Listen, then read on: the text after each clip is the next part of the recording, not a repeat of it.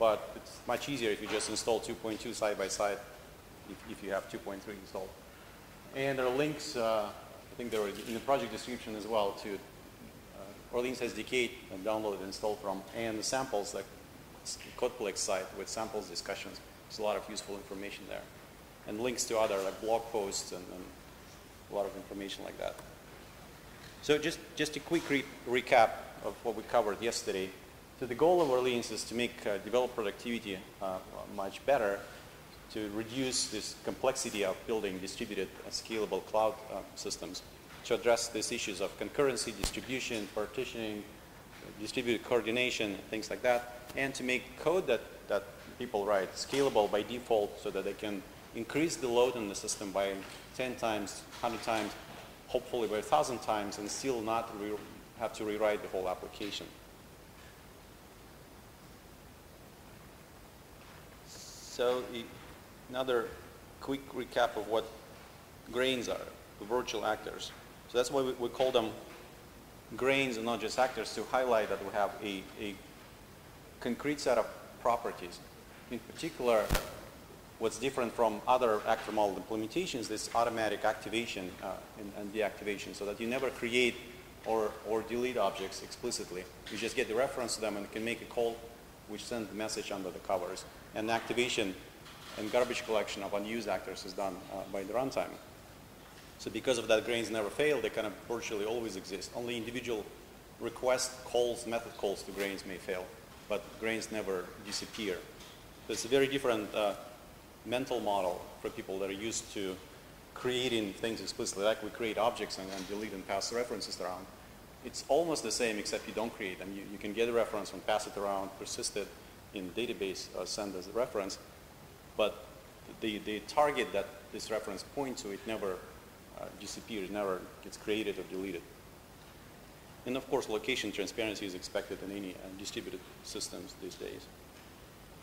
So we'll look at Hello World, very trivial example here. So this is a more elaborate example. Unfortunately, it's cut off. Let me see if I can change the resolution quickly. Because when looking at code, it's important to see everything, not just the beginning. Let's see.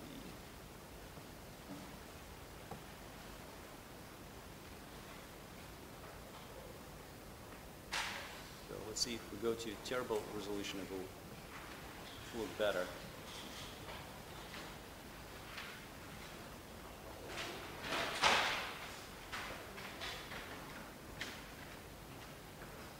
Is it better? Okay, so you always start with Orleans, you always start with defining interface for your grain. So this is like IDL, interface definition language in COM, very analogous. Or I know you deal with web services, they have this WSDL language. So conceptually it's the same, except for you define it just like for any local .NET, C#, Java interface. It's very simple. You don't need to write any kind of separate language like IDL or WSDL. And you mark your interface as it extends iGrain, just the marker interface. That's the indication that you're defining grain interface. And then you define asynchronous methods. I asked you yesterday to look at TPL and async await, so I hope you spent last night reading up on TPL and how it works. So task is the primitive that the task parallel library uses for asynchrony. You see all these methods, they return either a task, like set name, return the task. That's kind of a return of void, promise for a void result, meaning this task, the object that gets returned, will be resolved when remote operation completes. Not necessarily remote, but asynchronous operation completes. The task of a string, for example, when you get name, that promise for a string result will be resolved when the response comes back, when operation completes, and the value of it, the result value will be the string that gets returned. So that's the fundamental asynchrony mechanism in .NET these days. And most system APIs, interfaces are moving towards that direction, because in multi-core parallel world, you have to be asynchronous to be efficient. And in distributed world, it's just a given. Everything is asynchronous. So if you look at this, there are a couple methods, get name, set name, right? So one is void, one is one that returns a string. And then get friends, so it's just the social network kind of example where I have a user that has friends. So like get friends, you see it returns the task for a list of iUser, even though iUser is the interface we're defining. So even though it's a remotable interface in the end, we can use this kind of references in code freely, which is also pretty convenient. Likewise, at friend, it takes iUser as an argument, and we'll see how it's used. So once you define the interface and compile it, the code generation tool will automatically generate a factory class with these kind of key methods. getGrain is really what we're after. So getGrain takes identity of the grain in the space of that type, in this case, the user grain type. And by default, or under the covers, it's a GUID. It's a 16-byte, the byte array, essentially. And long is just a shortcut, so you can pass a long integer, which will be internally turned to GUID with half of the GUID being 0. So it's really the same API, just for convenience. You can pass, you can use integers as identifiers if that's convenient.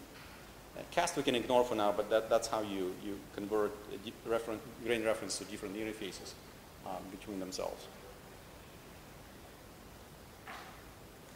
So this is how you call the grain method in our example.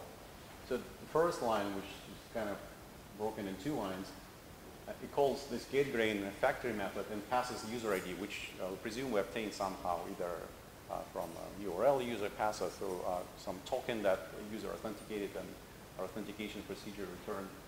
It doesn't matter. So we have some user ID, we pass, we get a reference. Me is a grain reference, it's kind of proxy object that we get. And the important thing to understand performance-wise that this is a local operation, it doesn't send any messages. So when we get me, it's really the local nanosecond blown operation of that scale. And then I do another call, another getGrain call, pass a different reference, a different identity, get the reference to a friend that I want to add as a friend. Again, it's local operation, we don't need to wait for anything. And then the line after try is to invoke a method addFriend on reference to me, to my user grain, and then passing an argument, the friend, that I receive from my friend ID.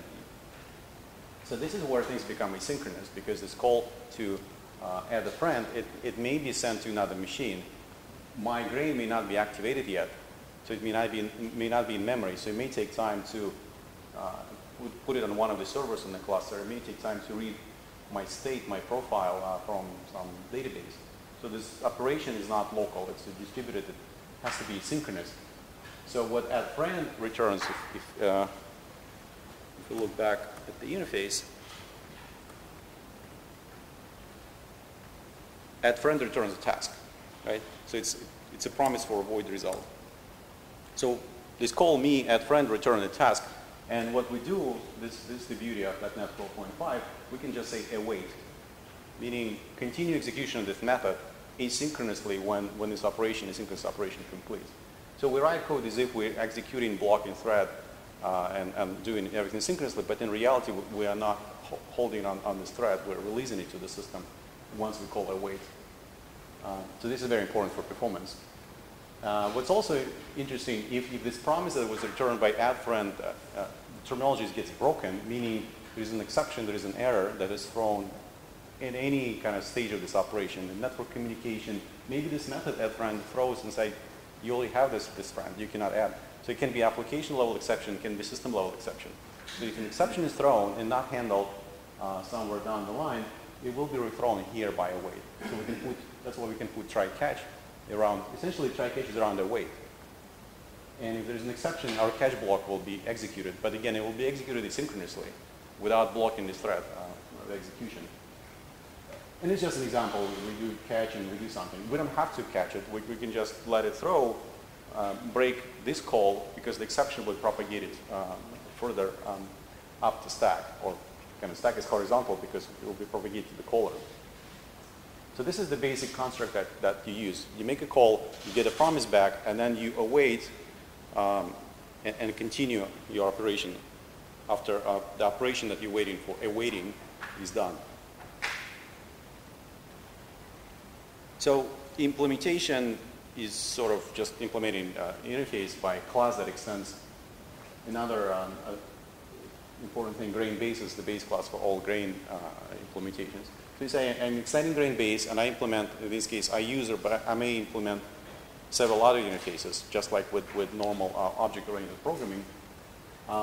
And just the implementation-wise, TPL has this kind of weird syntax where in order to return a ready value like I have, for example, name, right? So I don't need to wait for it. But in order to return task of a string, I need to do task.from result and pass that value that I already have. It has nothing to do with Orleans, it's just how TPL works. So that's why I was hoping you would read up on TPL, look at samples. This is the standard TPL way of returning concrete values. One thing we added in Orleans, because we got tired of this task from result, we added task done for void results. So if you're done with the operation, you didn't make any call to anybody, you're not awaiting anything. I just added a friend locally to my list of friends. I can just return task.done as the result task. And you see at the top I have private variables. One of them is the list of friends, right?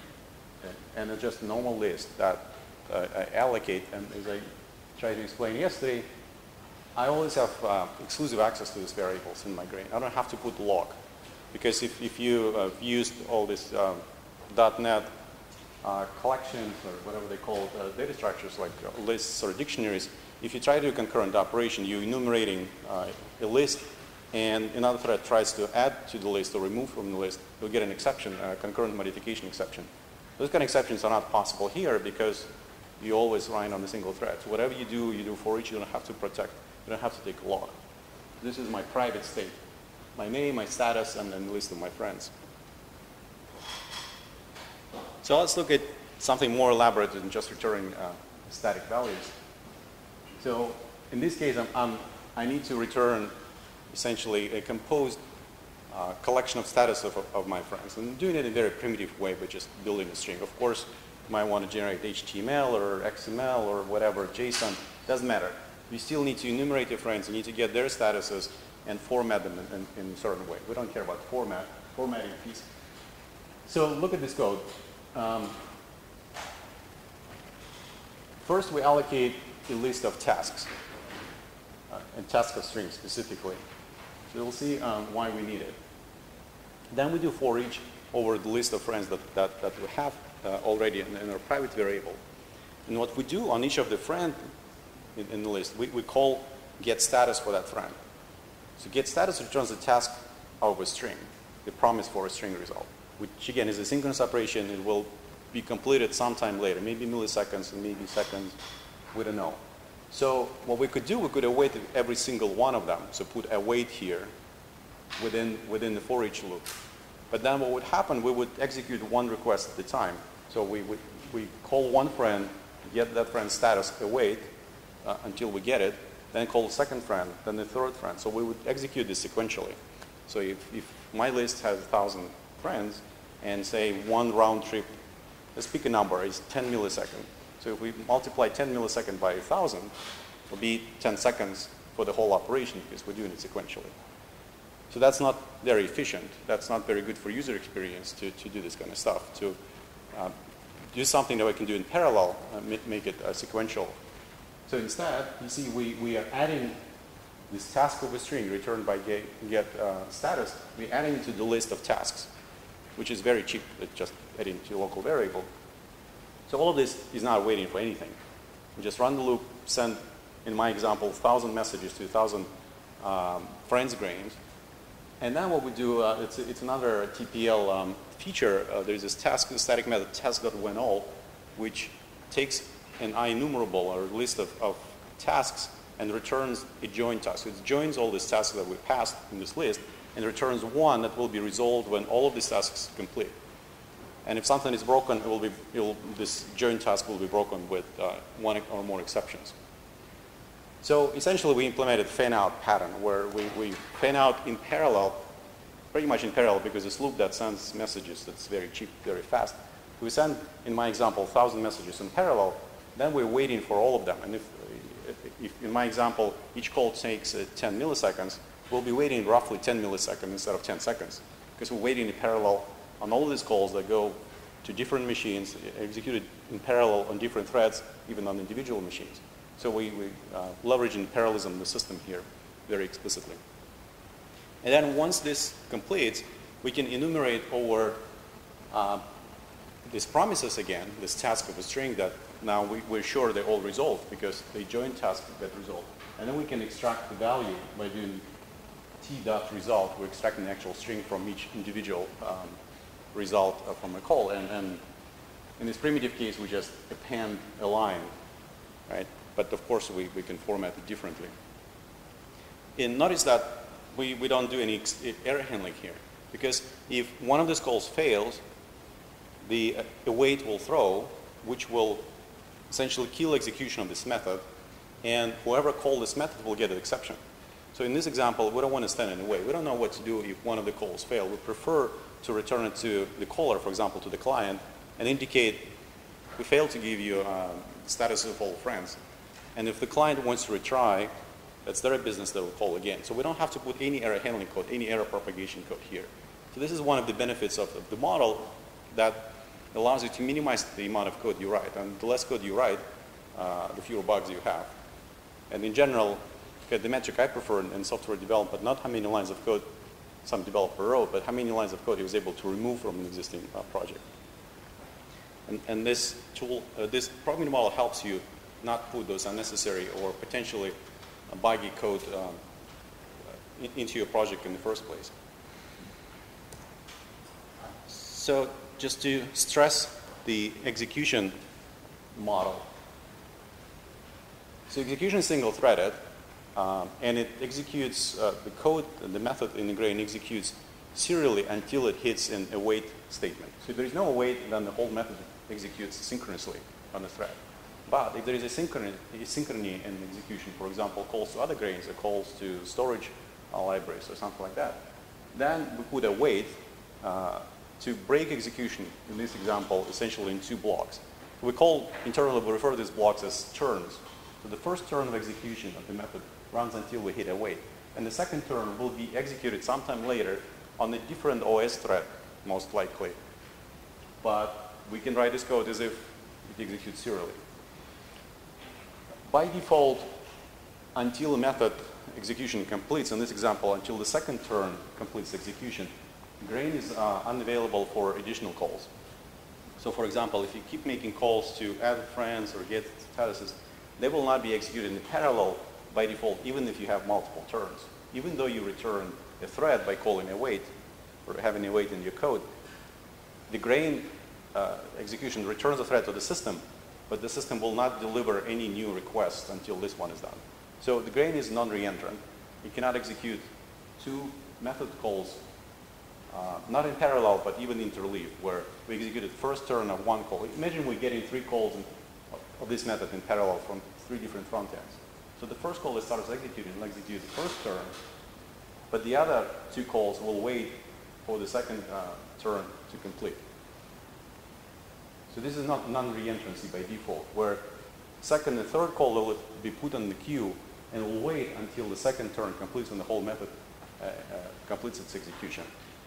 There's a way to override and put reentrant attribute on the grain class and say, I want to be reentrant, which will change the model, the execution model in this case.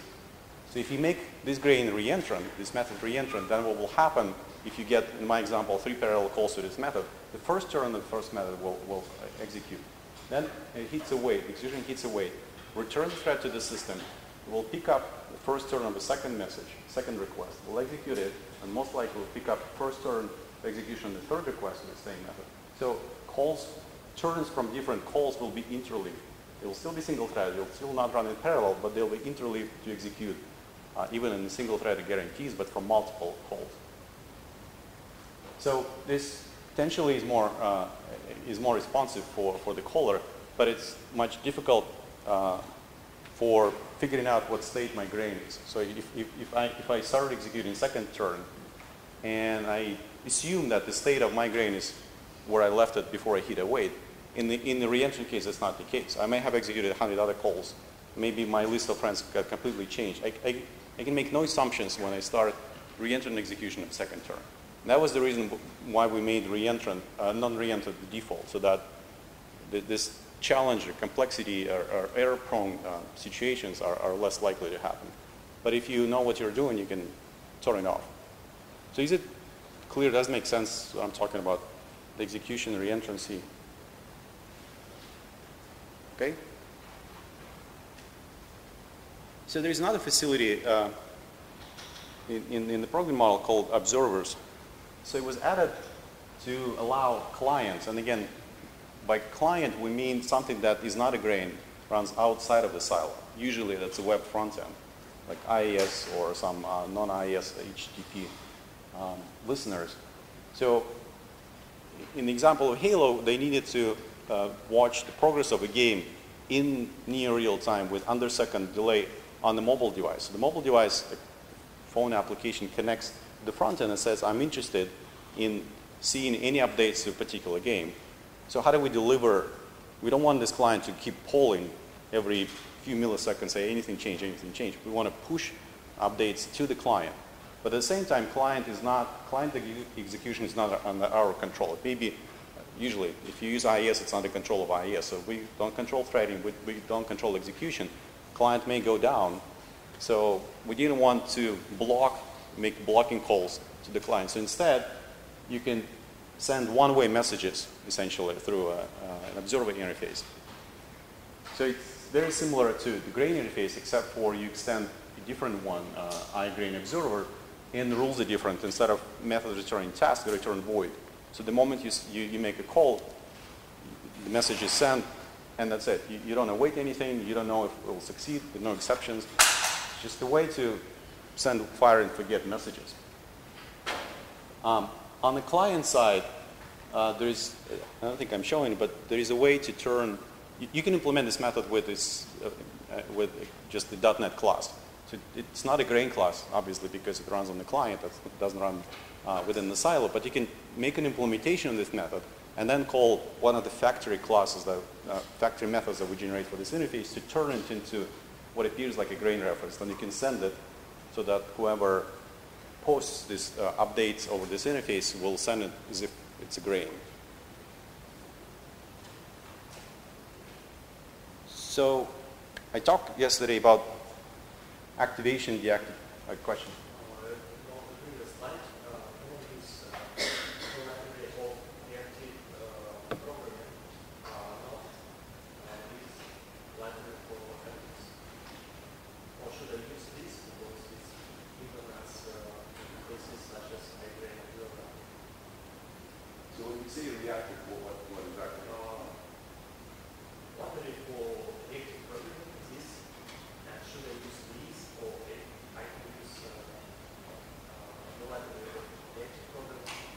RX? Yes, RX. These are very different things. So this is essentially messaging. So by making a call, you send in a message to somebody remote. So when you receive the message, you can execute in whatever way you want. For example, using RX extension. So this is essentially Orleans facilitates messaging and activation. But how you execute, what code you use within the grain, it's up to you. So you can combine them, and people have done that.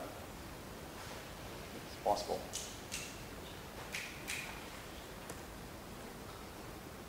So I talk, I think, at length about how the virtual actors get activated, the grains get activated by the runtime on as need basis. So when there is something for a grain to do and there is no activation of the grain in the system automatically creates it. And if it's grain activation is idle over a set period of time, we will garbage collect it and deactivate it. So there's a couple of methods at the bottom. It's activate async and deactivate async. The virtual methods, you can override them. They're the moral equivalent of constructor and destructor. So when the runtime constructs the activation of a grain, when it, for example, loads its state and everything, then it calls activate async before any call is delivered to the grain. So this is your chance to go and talk to storage if you need to. This is a chance to initialize some data structure. This is a chance to notify somebody that, oh, I got activated. I'm online now to send me something if needed. And once activate async, which is also asynchronous method, returns a task. So once that execution of activate async completes, then whatever message triggered activation of grain will be delivered a method on the object instance of the class, which is a grain, will be invoked. And likewise, there is deactivate async. So when we deactivate a grain, we kind of call it, it's kind of your last chance to do something before we remove you from memory. People ask if that's the right place to save your state, persist to database or some storage. And the answer is no, that's not the right place because we want to build for the cloud, because we build for failures. You may not ever get called, deactivate async may never get called in case that silo, that machine dies. So you cannot rely on clean deactivation. So this is one of these aspects where when you program for the cloud, you program for failures. You expect anything can fail. And so deactivate async is, usually people don't use it, but sometimes they use it to notify that I'm going offline, don't send me a notification, for example. So it's more for bookkeeping internally within the application and not for state management. Unlike activate async, because it's guaranteed that activate async is called because that's when we activate. And you can rely on it on loading state. So it's asymmetric, sort of. So activate async, as I mentioned, can decide to load state from, say, database and initialize internal state. And whenever somebody calls and says add a friend, so that method, the implementation of add friend, can write this change to database or to some column store. Say, hey, I just added, I changed my friend list. So you can do all of that in your code. In addition, there is a facility to do it more declaratively through the built-in support for persistence. And support for persistence is implemented in such a way that you declare your contract, your state interface. Again, this grain state is, again, the marker interface for your state, which is just a property bag, a set of properties that you declare. This is my state that I want to have in the persistent storage. So this is persistent state, which doesn't have to be equal to your in-memory state. It's an option. You can just have this persistent state, the property bag, and that's all the state you have. But you have full freedom, in addition to that, to have some in-memory so-called soft state that you're okay to lose if, say, machine dies or whatever happens. So it's up to the applications. You're not constrained. First of all, you're not forced to use this model. You can completely ignore declarative persistence. But if you choose to use it, you're not constrained by using just this state interface for persistence or for your state in general. And then it works so you annotate your class by the storage provider attribute and say, this class I want to be handled by its storage provider with the string name that you define in a config file. So this allows you to completely make it configuration driven. For example, you have different storage accounts for development, for testing, for production. So instead of hard coding things like that, so they go to config and then you just map the name, map them with the name between config and your application. So in this case, provider, my storage provider, that's what I use for this class. There are two built-in providers that are in the SDK. One memory storage called dev store and config. This is just for development. So you're testing, debugging your application locally.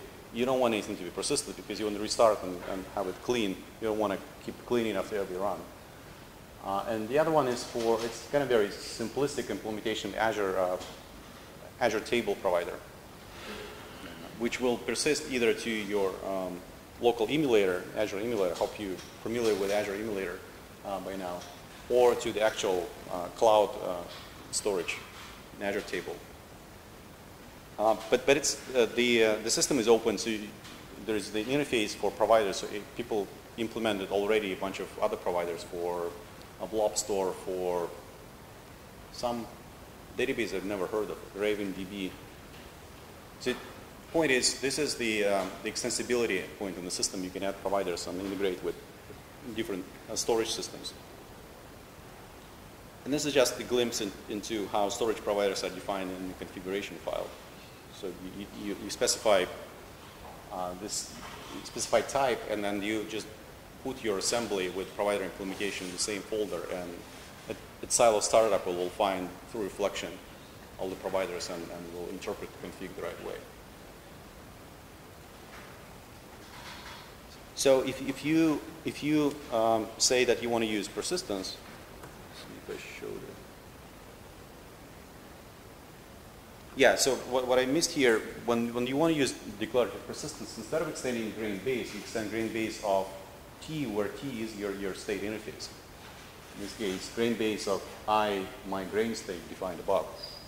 So when you do that, what you get is a state property on the base class. And grain-based implementation will have a state property of that type, of that interface that you define. And then state also exposes three methods: write state, async, read state, async, and clear state. In most cases, you only need the first one, because when we activate a grain, the runtime will load state, effectively call read state async on the behalf of the grain, and will populate this property back. And by the time we call activate async, the state is already there in memory. So you don't need to write any code for that. And then when there's any material change to the state that you want to persist, you call write state async and checkpoint essentially your state to the storage. So in most cases, you just use one method, write state async. Read state async makes sense only if there is a possibility of somebody changing state, not through the grain, but through some other means, like DBA going and changing. So in this case, you may need to refresh. So read state async essentially refreshes its property back.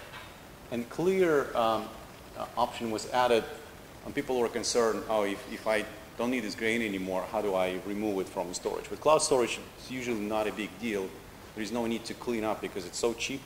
It's much better in most cases to keep all the data and not delete it. But some people are concerned. We added clear option. It's up to the provider what it does. Marks this row in the database as deleted or actually deletes it. It's up to the provider implementation. So another facility that is very popular, timers. So a grain activation, usually in activate async or when it receives a particular method call, can set up a timer and make it call its method, its private or public method. The API there is identical to setting up a .NET timer. The only difference is you do it through Orleans runtime, which guarantees threading. So you're still single-threaded.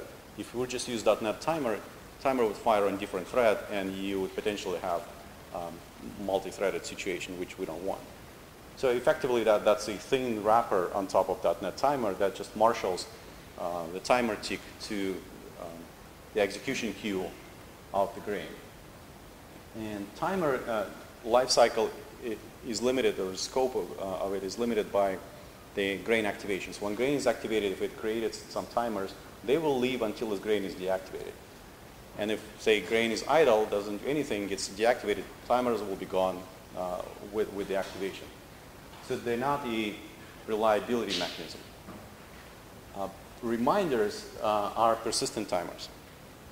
So they get written to persistent store, and they can fire at a set period of time whether a grain is active or not, which is very useful and very good for reliability. So one example where it's useful from performance perspective, if you need to do some, say, bookkeeping backup, say, every 24 hours. So every day you want to execute some method, do some operation. With timer, you would have to stay in memory the whole 24 hours, which doesn't make any sense. You have nothing to do. You just need once a day go and check something, refresh, backup, whatever you need to do. So reminder is a facility to do that. So you register a reminder to fire, say, every 24 hours, and then you don't care whether there are any calls to your grain. When the reminder ticks, the message will be sent to the grain, will get activated, and will execute that method. But we're surprised one implementation we didn't think about that, but our external customers found. They build workflows with that. They say, my workflow grain will encapsulate certain process, certain business process, and I wanted to check it, the state of workflow every half an hour. So they set up a reminder. It fires, checks if there any progress. You get approval from something. If not, we're okay to sleep for another half an hour. So it's a very convenient thing for that. Reliability is another scenario where If something fails and there are no requests to your grain, it has no chance to do something. For example, you process the last request. This is what we discussed with Halo. So when the last message from a game comes in, and during processing the message, the machine dies. How do we know that how do we complete that process? So the solution is set a reminder. So each grain, when it begins execution, sets a reminder. And then if it dies in the middle, reminder will fire sometime later, and we'll see, did I finish execution, processing the state? And if I did, just do the reminder, I'm done. If not, I have a chance to retry this operation or redo it. So the kind of both performance optimization and reliability mechanism, and I can, in case of workflow, just general application programming facilities. So hosting, silos really are objects. So silo is an object of a particular class of the runtime. And technically they can be hosted anywhere. The limitation today, at least, is the one silo per app domain. So for example, for testing purposes, it's very handy to have multiple silos started in different app domains of the same process, and client, the caller to grains, to be in the same process in its own app domain. So you can test effectively a distributed system within a single process. You can touch debugger and stop the whole system, which you cannot do with in distributed case. In production, in most cases, you run one silo per machine. So just the process that encapsulates a silo object and starts and runs. But you can also run multiple. For example, for upgrade cases, you can run one silo most of the time, but then start a new version and shut down the old one. So all these things are possible. There is no application deployment step, so it's just Xcopy style deployment. You put your grain assemblies in the folder and subfolder of applications, and when the silo starts, it inspects all the binaries and finds your application, the grain classes and grain interfaces at startup time. So there is no need to install a register or anything. Just drop your binaries and they will work. And as I explained, I think yesterday, silo code takes care of establishing a cluster. So long as configuration is correct, you set the same deployment ID to all your silos, they will form a cluster automatically, or I should say automatically. So in Azure, that's even simpler. So we included default host. So orleans.exe is a default host that hosts one silo within the main app domain. And that's what makes sense to use for non-Azure deployments. When you run your local machine and there is local silo deployment as part of the SDK. So you just start this orleans host.exe and it starts a silo. If you deploy in non-Azure environment on the premises, on your cluster of servers that you have, that's the host you can use by default. Or you can build your own host process by encapsulating having code that instantiates the Orleans the silo object. So host, all it does, it reads config and configures the silo and instantiates it, say run. That's it. The solution for cluster state was sort of non-traditional. So instead of implementing Paxos and all those complex algorithms that even most advanced people cannot get right, we outsource this problem to Azure Table. So Azure Table acts as a source of truth for the cluster state. So when the silo starts, it goes and reads, by using deployment ID as the key, goes and reads what's the state of my cluster. And it finds all the nodes that are already there. And then if it's the first one, it just adds itself. I'm the first one in this cluster. If it's not the first one, then it finds a list of existing silos and tests that it can connect over the network with each one of them. And if it can, then it joins the cluster. And through that table, they also vote on silos that they cannot achieve. They suspect they cannot reach to certain silos at runtime, suspect that silo may be dead. So all the suspicions, these votes for the death of a silo, they go into the same table. And that's how they coordinate through the table. Because Azure Table is already highly available, replicated, so we just use that features of it. Coincidentally, it's also convenient for developers. So you wonder what state of my cluster, just go open the table in any of the tools, even the built-in Visual Studio tool, and you see what's going on. Do you have 5 silos? Are they all active? Do you have dead silos? When did it die? Who voted that it's dead? So it's all easy to investigate what's going on.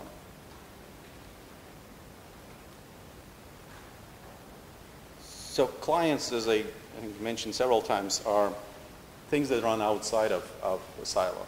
So usually it's a front end. It can be IIS, can be Katana, HTTP listener, or anything else. The client also has a configuration file, just like a silo, but a much simpler configuration file. And it's given the same, essentially, data about deployment ID and where to find information about the cluster. And once you initialize the client, it's part of initialization of the client, it goes, reads this data, and connects to one or more silos that are available there. So from the client programming perspective, you just write Orleans client.initialize, and everything happens there. So just single line to initialize the whole runtime on the client. And then it works, the program model is exactly the same as you saw. Get grain and make a call to grain, and await call. Also, if silos go down, the state of the cluster changes in the table. Client can understand and connect to those silos that are there. So you can reboot your whole cluster, and the client will stay connected because it will dynamically reconnect to other nodes in the cluster. So long as your deployment is running in some way, at least a single silo is there.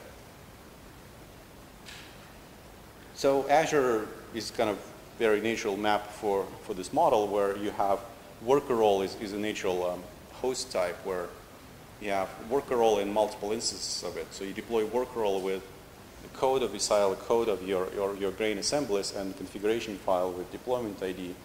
And Azure Fabric Control starts multiple instances of that role instances, and they start in multiple silos that find each other. Clients can be run as, the simplest thing is to run as part of the web role, which is IIS based, but you can also run worker role for different kind of setups. For example, with your custom HTTP listener, or if your source of data, your input comes, say, from a service bus, so you can start a worker role. All it does goes to service bus, reads messages, and then makes calls to grains, interprets the identity of the receiving grain and sends it. So it's very flexible. You can do whatever you want. And it kind of this slide stresses that you make sure your binaries get copied, because that's the deployment model for application. The Azure config, I don't know how much you got into this part of the training, but you need to configure a couple endpoints. So one is internal, as I was showing yesterday. The one TCP port we open is for silo-to-silo communication. That's the first endpoint, I think. 5.1 was the default port number. So it's internal endpoint, and then the other one is also internal for clients, front ends to connect. So we don't expose clients into the wild on the internet, because they're supposed to run a trusted environment. So that's why you usually put a front end that receives, terminates HTTP connections, HTTPS connections, and then forwards these calls to grains. So nothing very difficult here. If you looked at worker role code, if it's part of your training, this should look familiar when you implement your worker role. So it's font is too small, but you have on-start, run, and on-stop, 3 events. So in on-start, you just prepare. When it says run, you run silo, and when you shut down, you stop the silo. So it's very straightforward.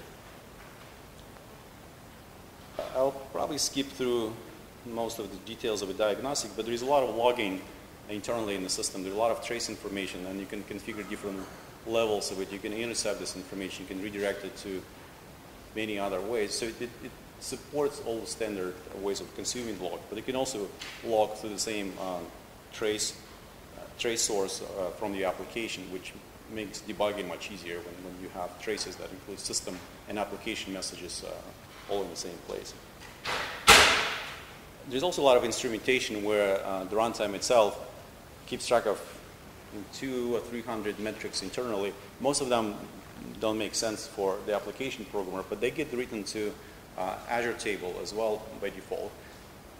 That helps understand what's going on. When people say, oh, my application runs fine for 4 hours and then something happens, my throughput drops. So by looking at the history of the statistics, it's possible to understand what the trends were, what was changing. It's a very powerful tool to figure out what's going on.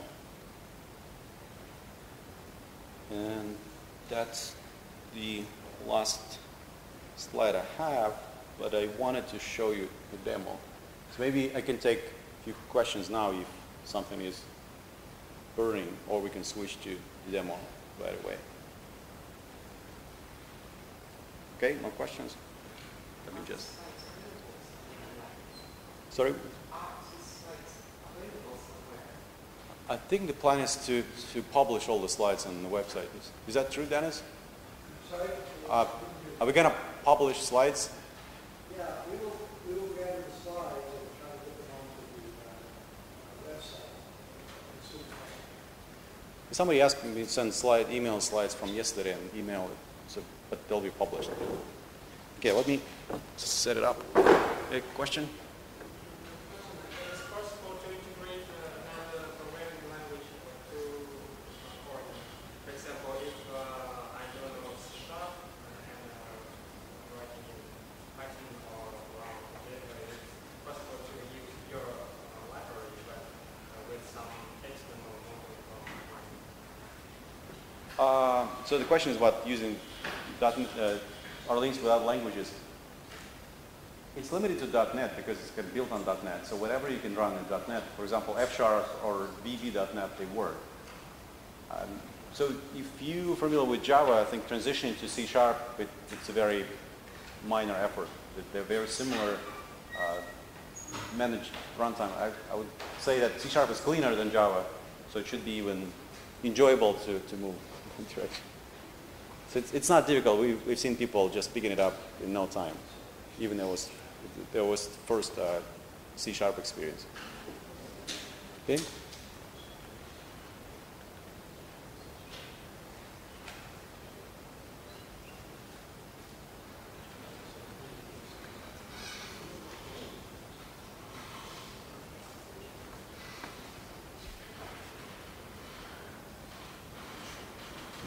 Okay. So, because I couldn't find the adapter, I have to use a Surface, a small screen Surface that Dennis provided me. It'll be a little bit slower than I hoped, but I think you'll get the point. So I'll just for the sake of time, I'll cheat a little bit. So I'll show first the experience of creating new projects. So when you create a new solution, just with any other Visual Studio projects, you go to, in this case, use C#. And since I installed the SDK on this machine, there are these 3 project templates at the bottom of the list. Should be at the top, but they're at the bottom. So the first one is grain interface collection. So let's put it with some name.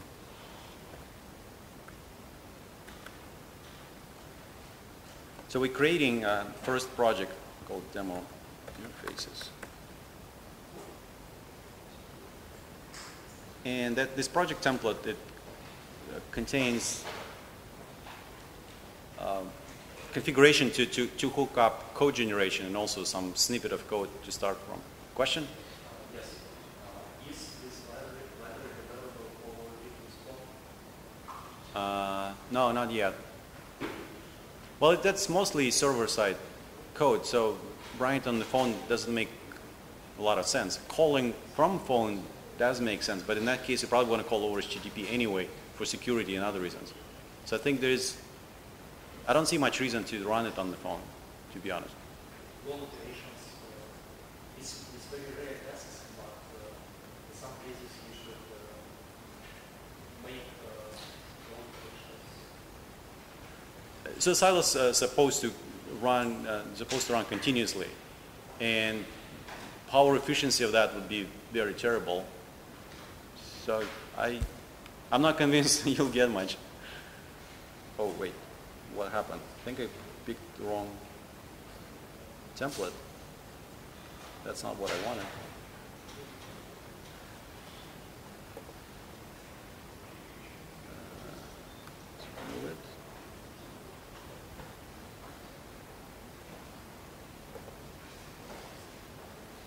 think I didn't click on the project template.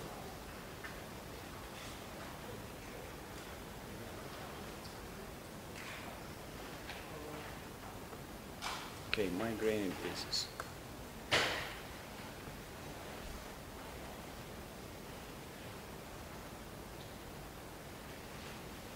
So we can ignore, delete this text comments that just to save space.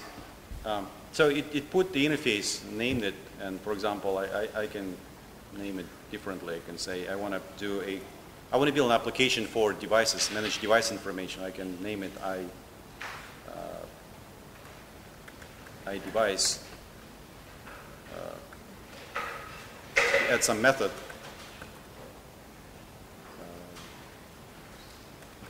Set state, pass something.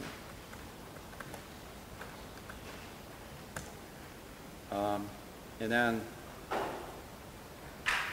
I'll add another project.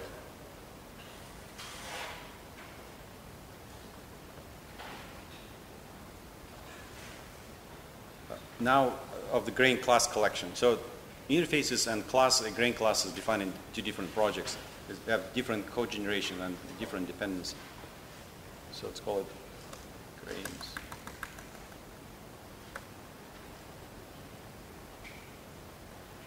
So when you do that, you also get kind of a template for what to do. Let's compile interfaces first because we need the factory methods generated. And we need to add the reference to finish.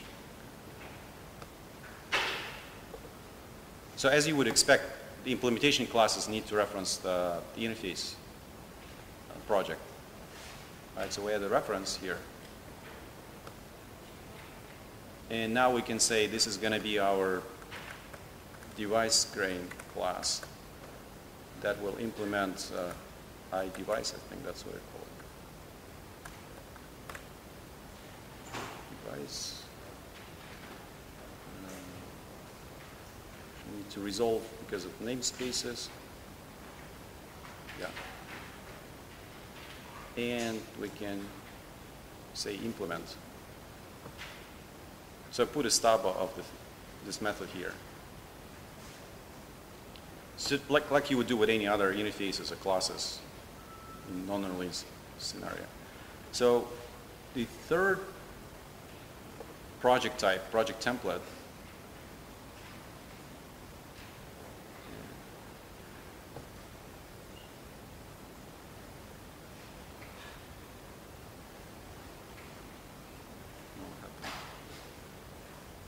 okay, so the third one, dev test host, this is optional. This is just to simplify development where all it does, it starts the silo in the app domain and then starts your client code in the same process that helps debugging. I'll show you this in action. But I wanted to show you first the experience of adding a project with the project templates.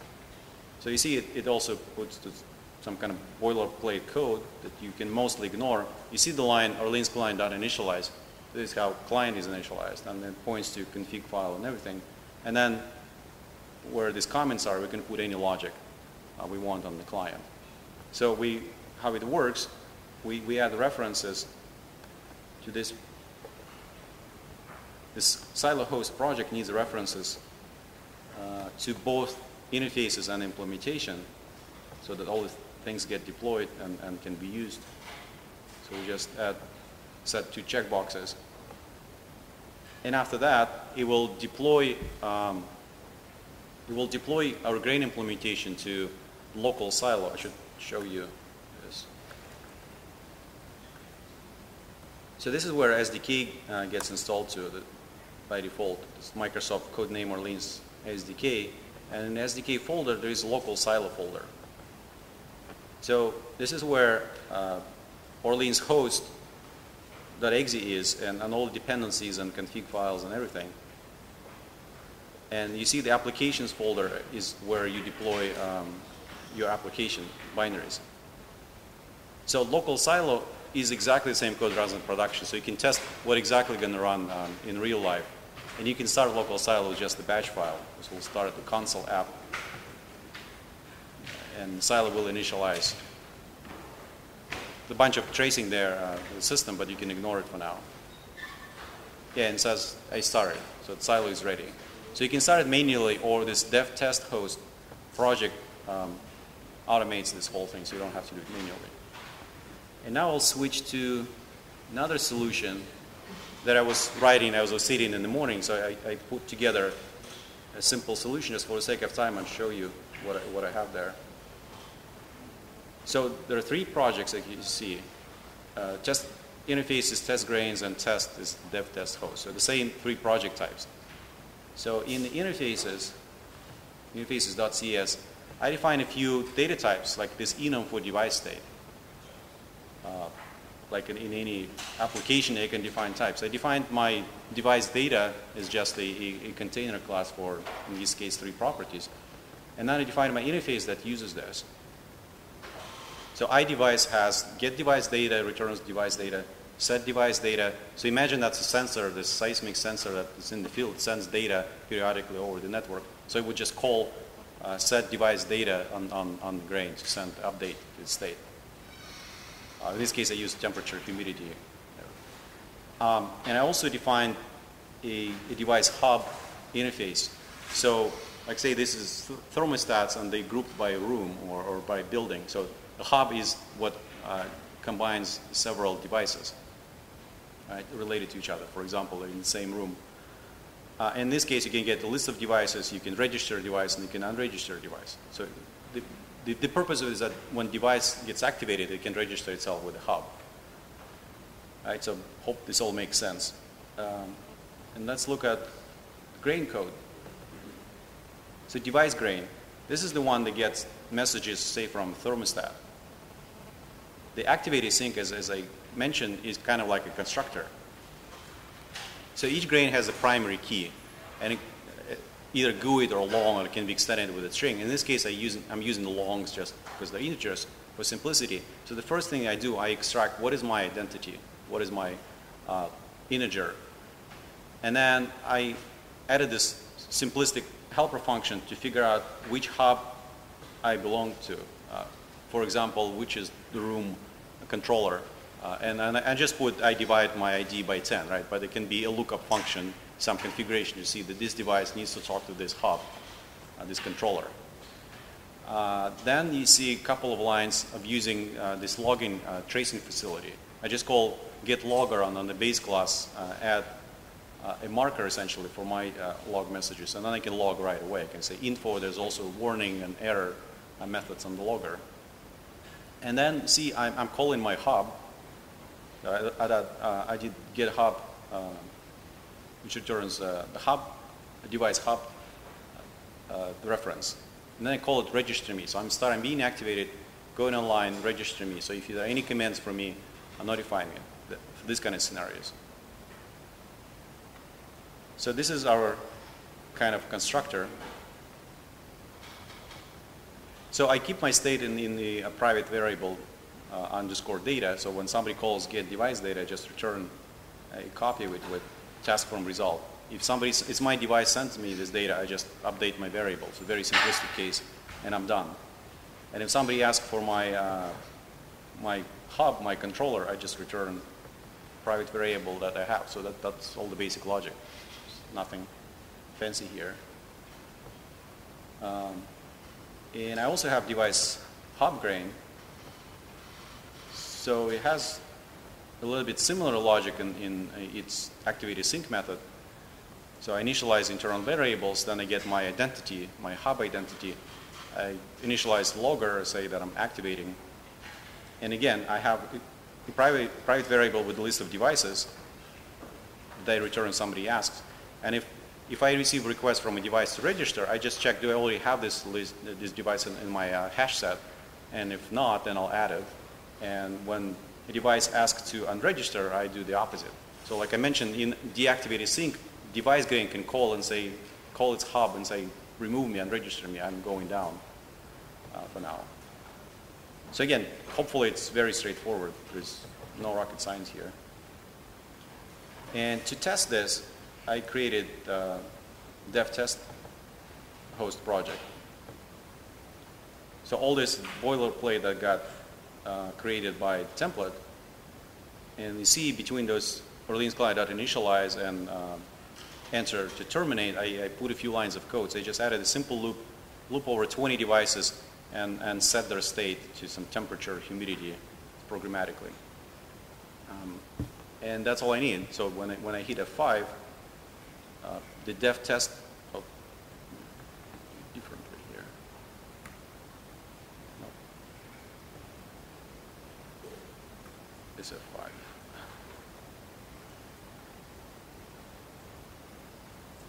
So this is what dev test host project starts, just a console window that hosts both client and the silo. So first silo gets initialized, and you can ignore all of this. May not make sense, but you can see, for example, what grain types I discovered. So if something isn't working, you can see, did it find my grain class? Maybe I didn't make it public. Maybe there's some other problem. So it's a useful information gets written to a file by default. So see what happens. So we're looping over, we have a loop of 20 integers, and we set state of devices from 0 to 19 in this case, and they activate hub implicitly. The first device grain, it calls its hub to register, and that triggers activation of the hub. You see the first message is from device grain, the second from device hub grain that's activating and their identity. So as you may wonder, there's no parallelism here, right? So everything happens sequentially, one after another, very orderly. That's not what we want in the cloud, right? And this is why, because I added this t.wait after every call. So this is the case where I'm not using fan out. I just do one step at a time, just to show initialization sequence. So if I remove this line and do as I was explaining with the fan out a few minutes ago, so I loop over all the device grain references, make calls to them all in parallel effectively, and then do join all or when all on this task and await the task. The execution should be very different.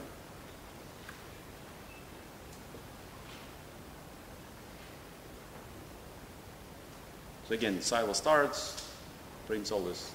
For example, first it dumps the config, so you can look at config values and see what configuration you started with.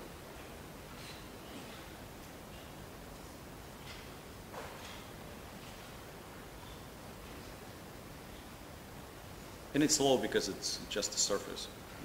It's much faster on real hardware.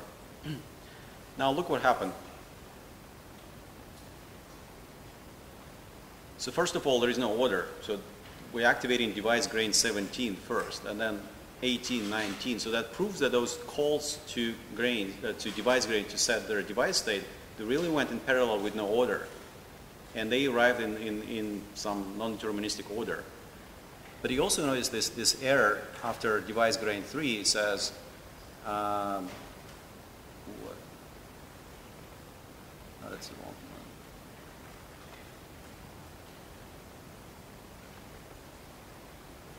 one.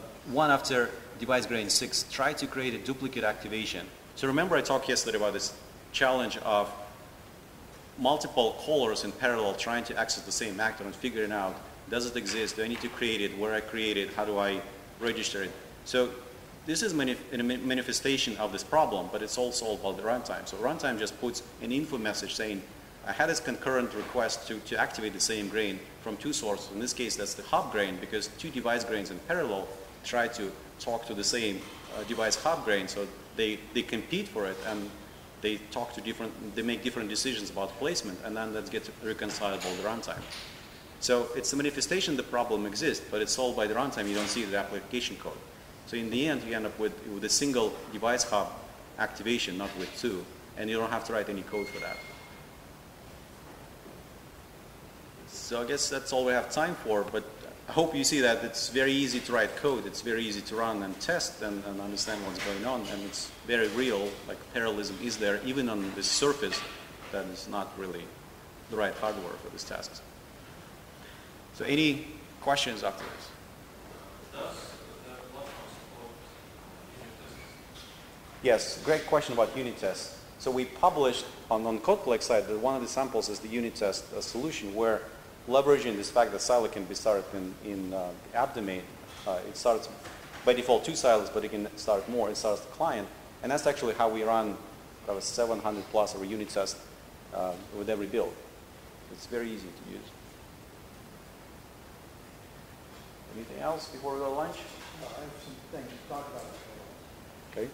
I received in my email responses from 12 groups. So I don't think I've got everybody yet. I will publish a list. If you haven't sent me a team document, definition of who the team is and what you're going to do, you need to do that. You need to get that done today. After lunch, if you're not sure yet, some people are not sure exactly what they're going to do. The instructors will all be here, and we will meet with each team individually that wants to meet with us. Some teams, by the way, I notice are already really rolling along and may not need much consultation. Other teams are still trying to figure out exactly what to do. But anyway, we will be here, and we will just start meeting with teams. So there's 4 or 5 of us, and we're looking forward to those discussions. Any other questions about that and the process? Just one note, if you pick one of the projects or your project using Orleans, then look at carefully the project description because it has all the steps for all the things you need to install and check and linked to the step-by-step guide how to configure so that you don't spend any time on known sort of configuration tweaks. Also, we will put all the slides for all the talks on the OneDrive, and so I need to get yours and Paul's and Jeffrey's, and Sergey back there has a OneDrive thing. Is that the URL for that thing? This is the URL for mine. I can share the file. Okay. Oh, yeah. We'll share this entire folder, and we'll send everybody an email where that is. We'll let you know right after